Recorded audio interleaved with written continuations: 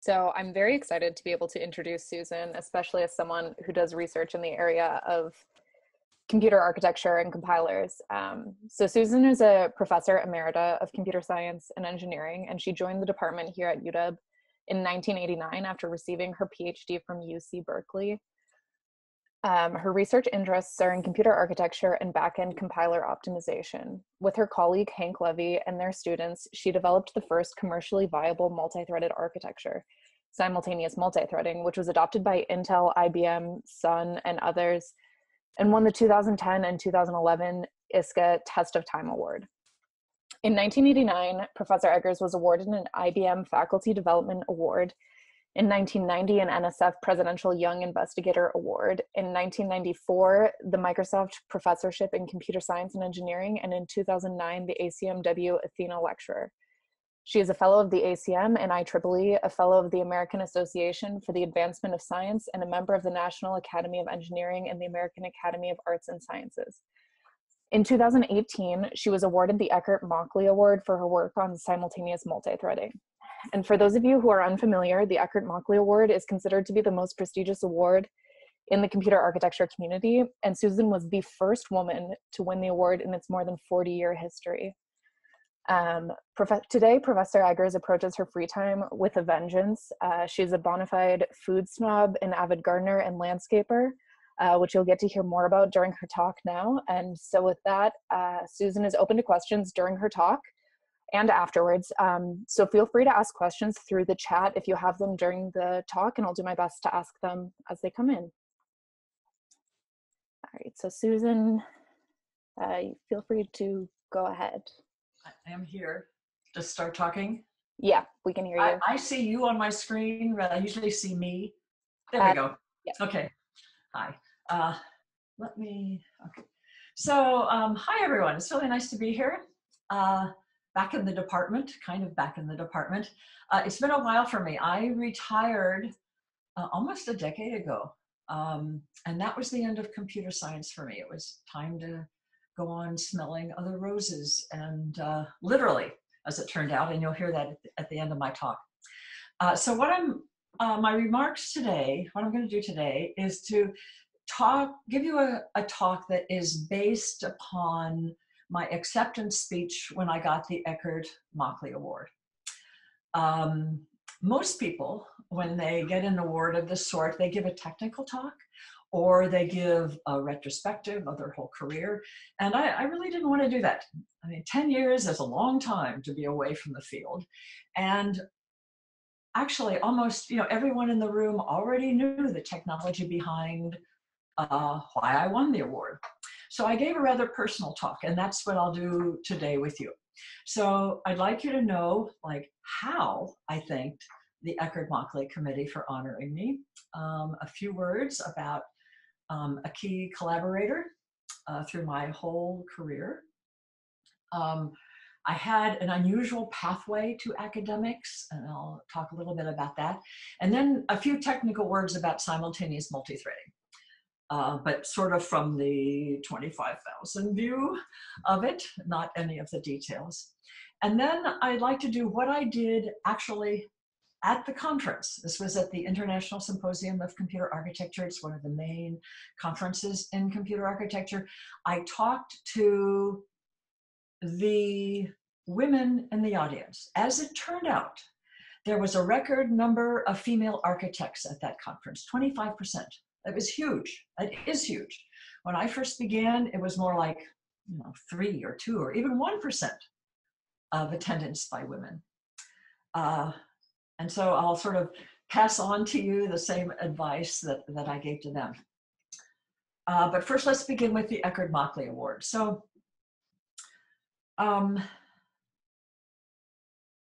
my thanks to the Eckert-Mauchly Committee was not the usual, oh, thank you so much for giving me this award. I wanted it to be much more encompassing. I thanked them instead, not yet. It's not time for the SMT slides. Thank you. All right. I'll maybe tell you. I wanted to thank them instead for breaking another professional glass ceiling. I mean, as was said in the introduction, I was the first woman to win this award, not in its more than 40-year history, in its 59-year history. And it's not that there aren't other women deserving. You know, in my view, there is a backlog of women that should really get the award. But it was important to me to have everybody recognize that the work of a female architect was now, in fact, being recognized. I didn't say, in fact and now, I didn't say finally being recognized, but I have a feeling that was kind of implied in what I said. I also wanted to point out, and sort of, now you can do it, the SMT researchers, the slideshow. I also wanted to point out the researchers who participated in making SMT, simultaneous multi-threading, a success. And the biggest thanks goes, of course, to someone you already know, or you will know soon, and that's Hank Levy, who was the longtime chair of our department and was the first director of the Allen School of Computer Science and Engineering right before Magda. Hank was my longtime collaborator. I mean, and not just on SMT, on other projects as well. We had what I would call a remarkably smooth and compatible collaboration. We had different technical skills. I mean, he was, I think, better on the conceptual side, I on the experimental side. He overlapped with operating systems. I overlapped with compiler optimization and code generation. But we had what he called the same research values. And examples of that were, we never published before the work was ready for prime time. We spent an inordinate amount of time on the last 5%, you know, making it perfect. And this was whether it was developing an idea or a talk or a paper or mentoring students. We never argued. There he is. A few years ago, there he is with brown hair.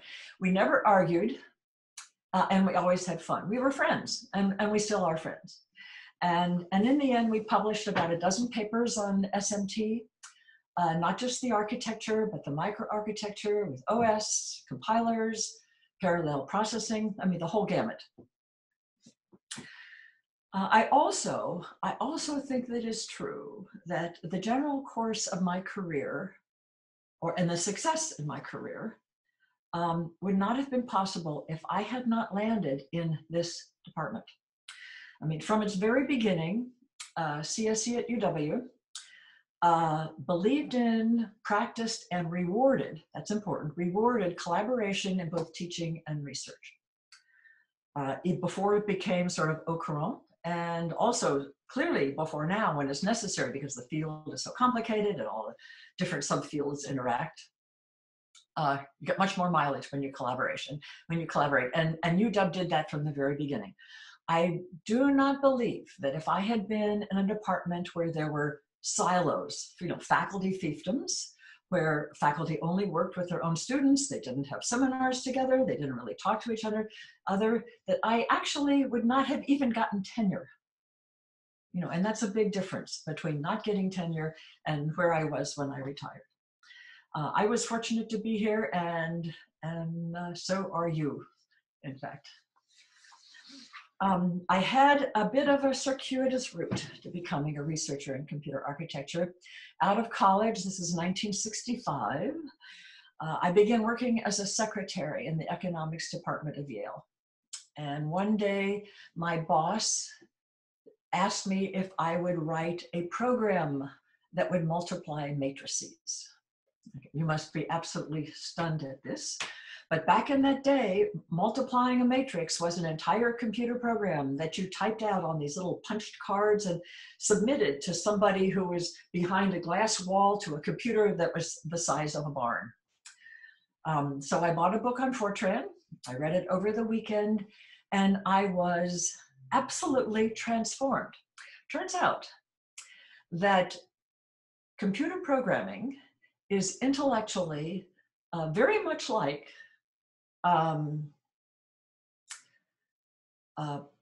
devising an offensive strategy in bridge, And so I stopped playing bridge. I stopped being a secretary, and I started computer programming. You can get rid of Hank now and put me on the big screen, and I'll tell you when to play the next slide. Great. Okay. All right. About the same time, I became involved in the nascent women's movement, and which gave me a really different mindset on what a woman could think and what a woman could do with her life. And this was important. I was raised in the 50s, when little girls were taught repeatedly to be seen and not heard. And I was having a hard time doing that, in fact. Many, many, many steps later, I took a job, this is before graduate school, I took a job at Lawrence Berkeley Labs in a database research group.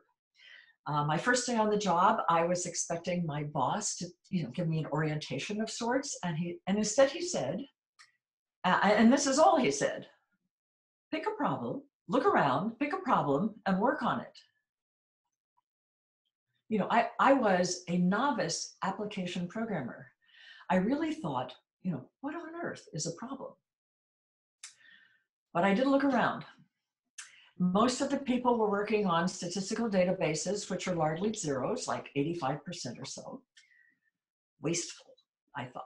And so I devised a compression algorithm that got rid of those zeros, but left hooks in there so that you could get them back if you actually wanted to do something with the data, like compute on it, not just store it. I published that work in 2 papers in one of the top database conferences. Magda, this is VLDB. And I suspect that was my ticket into graduate school at Berkeley. I was, and also at the beginning of my architectural career. I was at the time almost 40 years old. And I think after that, my career was more normal, but the beginning was a little different. Let's now talk a little bit about simultaneous multithreading. And here I'm speaking from my own viewpoint. I mean, a lot of time has passed, and by now all of us have a slightly different view of what happened, and we have different stories to tell. I'll try to do this in a way that minimizes the technical jargon, because I realize that most of you, or in fact, maybe none of you, have had a course in advanced computer architecture, which is kind of where this falls. So if I say something you don't understand, just stop me by chatting. Excuse me, SMT, simultaneous multithreading, or SMT, is an out-of-order processor. Oh, wait, already, okay. An out-of-order processor is a CPU that will execute instructions not necessarily in the order in which the program that the programmer writes presents to the machine. It can execute them in some other order, and it does this because it thinks it's going to be more efficient. You'll get more instruction throughput in some way if it does that. So SMT was one of these machines. It was an out-of-order processor that would execute multiple instructions, not from a single thread, but from multiple threads at the same time. I mean, literally in the same cycle. And this eliminates both hardware and software context switching between threads. Okay, so normally on a multi-threaded processor, you would execute a bunch of instructions from thread 1, you would switch to thread 2, maybe back to thread 1 or on to thread 3 or whatever. So this is a machine that would execute instructions from all of those threads exactly at the same time. This eliminating these context switches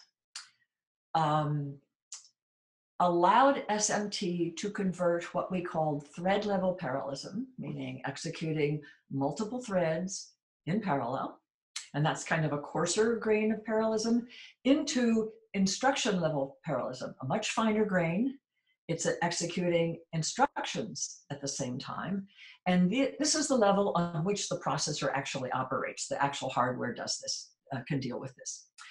Okay, this provided a huge boost to performance improvement, measured not in percentages, but in X. So we often, in computer architecture, we often publish papers that will show that the new design that we have devised brings a 15 or 25% performance improvement. And here was a machine that was not doing that. It was improving performance by 1.5 to even up to 4 times what had normally been achieved. And it did this without really unduly inhibiting the progress of individual threads. So this was one of SMT, you know, this converting of thread level parallelism into instruction level parallelism kind of seamlessly in hardware that was already used for out of order execution was one of the reasons that SMT got the performance it does. And I'll mention the other one in a moment. Okay, so how did SMT do this? Well, there were a couple of techniques, but I think the main one was an instruction fetch algorithm that was called iCount. What iCount did was it fetched instructions from, in the instruction queue, from the thread that had the fewest instructions there. In other words, it was fetching instructions from the thread that was presumably making the best progress through the machine at that point in time. This was particularly important, this was 1994, because at that time, the major paradigm was one thread executing all by itself. There was hardly any multi-threading at the time. And so you wanted to, sorry, I jumped ahead a little bit. So back to iCount mode. It did not care why these instructions were making good progress. It didn't care why other instructions were blocked. It just picked the one that was making the best progress. Okay. The second source of performance benefit was that almost all of the hardware resources, both the hardware data structures and the logic, were shared across all the threads. This is something that commercial implementations of SMT didn't do, or they didn't do to the same extent. And it was particularly important when there was a thread that was executing all by itself, which again was that paradigm being 1994.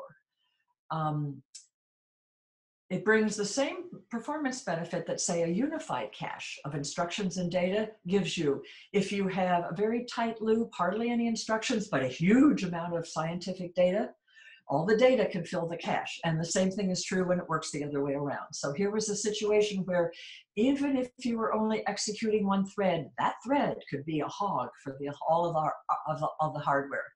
And typically in multi-threaded machines, that was not the case. Each thread had its own hardware and it was separate from the others. So that was the second reason that SMT got the good performance. Our original motivation for SMT stemmed from a series of performance studies that we did to try to figure out why superscalers, meaning in order or out of order machines that would execute multiple instructions, were not getting better performance. And you could have an 8-wide superscaler, and would it give you 8 times the performance? No, it would give you 1.75 or something really low like that. And what we found that there was no single cause of performance degradation, that you were just kind of being nickeled and dimed all over the place. And in fact, if you fixed the bottleneck in one component, that bottleneck just shifted someplace else and you were hardly any better. So what this said to us was that you could not solve this problem with a collection of component-specific designs, that you had to think much more general. You needed a general solution. And for us, that meant threads. We also realized that in order to have impact with this idea, that we had to show that it was implementable. So at the time, around 94 or 95, this was, the microprocessor industry was just transitioning from in-order processors, one instruction at a time, executed in program-generated order, to out-of-order processors that could execute multiple instructions at the same time, superscalers, in other words. And we thought it was a bit of a stretch to get them to accept that this out-of-order hardware would also let you execute instructions from multiple threads almost seamlessly. You know, hardly had to make any hardware changes at all. And so for that reason, we decided to ask architects from digital equipment. So this would be people who didn't just devise architectural ideas, they actually built hardware and sold it, if they wanted to join our project. And they did. And they joined us, not for the original paper where the ideas were proposed, but on the second one, which dealt with the implementation. And the architects at Intel, after that was published, the architects at Intel really took notice. And what they noticed, other than, of course, the content of the paper, was the fact that architects from digital were in the author list. Okay, and they thought, like, what is digital equipment doing on a UW SMT project? Could digital possibly be building this machine? Well, yes. And so that was the beginning of their hyperthreading effort, which was the name they gave to the SMT processor that they built and sold. Or at least that's the story as told to me by a designer who was there at the time. Let me give that caveat. Digital did build SMT, and they demonstrated that the actual hardware got the same performance benefits that I told you before on our simulator and also on digital simulator. They more or less matched. And that it came with very little additional hardware costs, only 15%. So for 15% cost in hardware, you're getting 1.5, 2, 3, 4x in performance improvement. It was called the Alpha EV8, the 21464, or at least it would have been. But just as the 21464 was about to go into production, Intel bought the technology from Digital, and they killed it, basically. They chose their own processors based on the x86 instruction set. That was a major professional heartbreak for us. You know, we had worked so hard. We had showed that it got huge performance benefit. We had showed that the hardware cost was very little, and it just sort of disappeared, you know, in a day. It happens. Lastly, I think I'd like to share with you something that really helped me in my research and teaching career. Very early on, when I was a graduate student, I realized that I was not very good at thinking on the fly. And so I began devising, thinking ahead and planning for what I would say when people asked me about my research or about any of the issues, in our computer architecture of the day. These are known as elevator talks now. And I had a bazillion elevator talks. And I also have numerous stories of how they benefited me through my career. And I'd like to tell you one. So one day, an IBM researcher named John Koch visited Berkeley. And one of my advisors, Dave Patterson, invited some of his students, including me, to have lunch with him. Okay, we were like totally intimidated. This was John Koch, Turing Award winner. Turing Award is, you might know, is the highest honor in computer science given to someone in any field. So he had won the Turing Award for his really path-breaking work in compiler optimization and the designs that he did and the pathway to an architecture that would eventually be called RISC. So being the Southern gentleman that he was, he eventually asked each of us in turn what we were working on. The first student said, "I'm in systems." That's it. The second student said, "I do what he does." And when it came around to me, I rolled out one of my elevator talks and I said to him what the problem I was working on, it was cache coherence at the time, why it was an important problem, what the thrust of my solution was, and how my solution was different from the rest of the pack. Okay. All right, so we're walking out of the restaurant, the students all in front, and John and Dave are in the back, and I can hear him saying, "Who's that girl in systems?" Okay, not exactly politically correct. Remember, I'm in my 40s, girl, okay, and had the wrong area, but he had noticed. And soon after, I found myself with an IBM fellowship that paid for 3 years of graduate school. When I interviewed, I had more job offers than any woman had had in the history of IBM. And when I eventually chose academia over industry, IBM supported my compiler research for 3 years. John Koch was behind all of that. Bless his heart. Okay, so what's the message here? Actually, there are two messages. Try to figure out what you're good at and what you're not good at, what your strengths are, what your weaknesses are, and find a way to compensate for the latter. And the second message is to get a mentor, or actually get lots of mentors. You know, they really, really will not let you down. All right, so one last thought with you.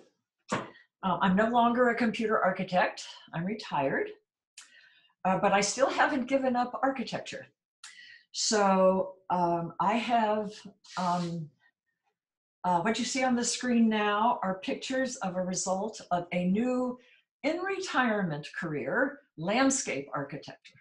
So I have turned a little shy of ½ acre of a backyard from blackberry, bramble, horsetails, and a bog into what is really a kind of a lovely little garden with you know, lots of perennials, small trees and shrubs with stone paths moving upwards and a stream coming downwards.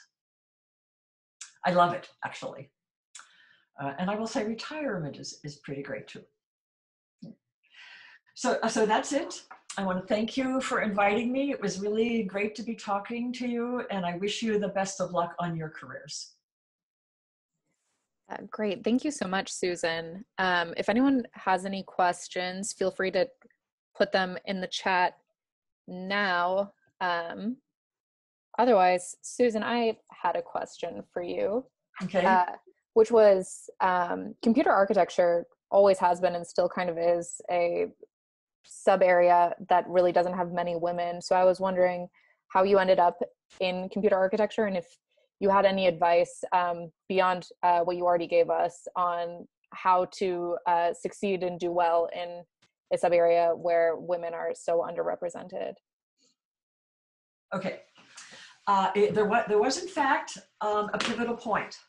You remember I was in this database group at Lawrence Berkeley Lab, you know, learning about how you manage databases and software. And I ran across a paper where someone had built hardware that did all of the basic operations of database in the hardware.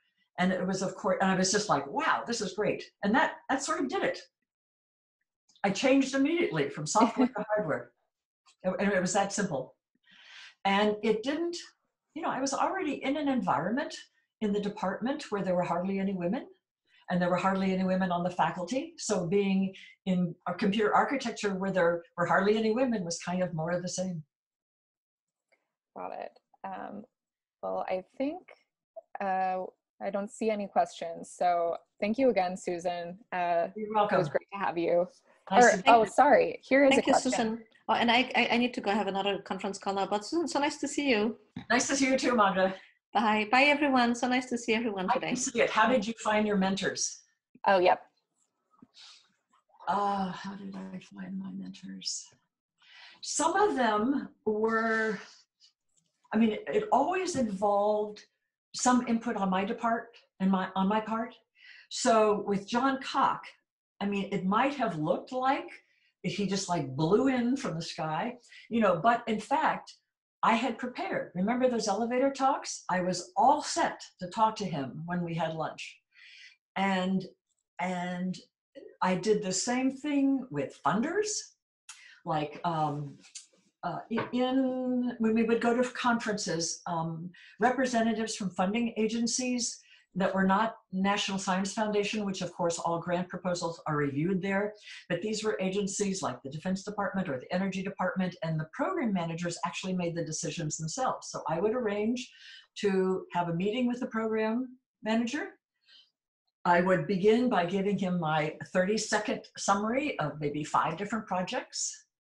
he would say, okay, tell me more about 2 and 5. And I would roll out the 2-minute version of 2 and 5. He would say, all right, send me a proposal on 2. And, there was money in 3 months. I mean, at NSF, it could take a year. So part of finding these mentors was always being prepared in that way. And the reason I did that is that I knew I just had a hard time, just like talking on my feet. Sometimes I was more deliberate. So I said, let me make the 2 more things. Okay. I said to someone, a big cheese in computer architecture at an important school, I caught him on the escalator and I said, I have this feeling that you're one of my letter writers. And if that is the case, I'd like to keep you. And he said, not denying the situation at all, he said, you can do that by sending me every paper that you publish. Every paper that you write. This is in the days we're not like trading papers because they're online. We're giving them physical paper copies. Okay. And so I did that the whole time. And he stayed with me. I mean, he stayed with me from the tenure letter through the National Academy of Engineering. You can see I tend to be kind of deliberate on this. I will say that there are other ways of doing this. I at the CRAW workshop for women, this is a workshop where women give their experience and talk to you about how you teach, how you write a grant, how you write a paper, how you do research, how you manage home life when you have such a busy job, how you network, and so forth. And I would always give it with someone who had a completely opposite way of operating. I was always think ahead, prepare, be prepared. And she was like, let it happen, whatever came in front of you. So you should know that there are, many ways of attacking this problem. I also use my advisor as a mentor and not just as a technical mentor. I used him as a professional mentor. So we would talk in our meetings sometimes about these very same topics. How do you advise students? How do you pick problems? How do you write grants? And he'd open his file cabinet. He'd take out a grant that was successful and he'd give it to me. And I read it. So I learned how to write a grant.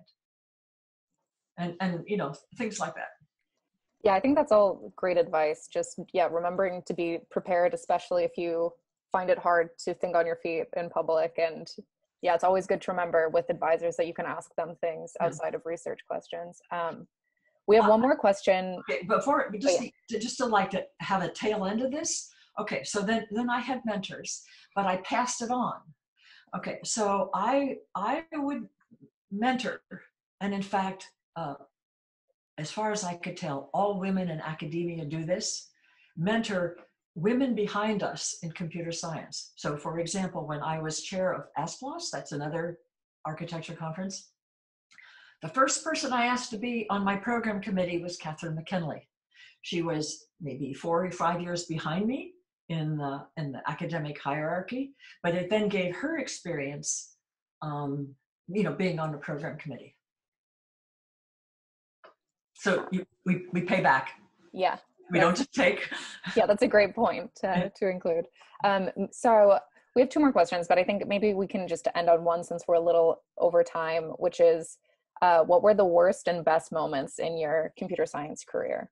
Oh, the worst was by far when Intel severed the 21464. All right. The best, there were so many bests. I mean, really, I learned to just enjoy so much mentoring and teaching students, my advisees.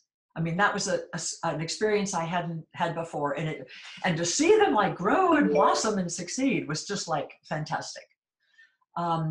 Also good, the first time when I was elected to the National Academy, I think that was a big moment. Remember, I had, was I raised to have a career? No. I began as a secretary. So I had so exceeded any expectation I thought I had, for myself. I think that, that was a high point too. What was the other question, just so I know? It was, if you have any maybe quick tips on how to prepare for elevator pitches. Like, did you keep a document? Was it just in your head? Did you deliberately practice them or get input from others? Yeah, I was at home, maybe in front of the mirror. Who knows? I would devise something. Did I write them down? I don't think I remember that, but I certainly practiced them, and I knew them so well I could roll them out on call. Perfect. And I prepared in other ways. I mean, you go to a conference, I would think ahead of time, who do I want to talk at that conference? Who do I want to know about what I'm working on? Whose research do I want to know about? Who do I want to meet, or who do I want to meet me? Think about that ahead of time, and I buttonhole them. Yeah, that's a good point, especially these days with everything on the conference websites. It's really easy to do your research ahead of time and make sure you know who's going to be there and who you want to talk to. So, all right. Thank you so much, Susan. You're welcome. Nice to be here. Bye-bye. Bye, Susan. Thank you. Bye.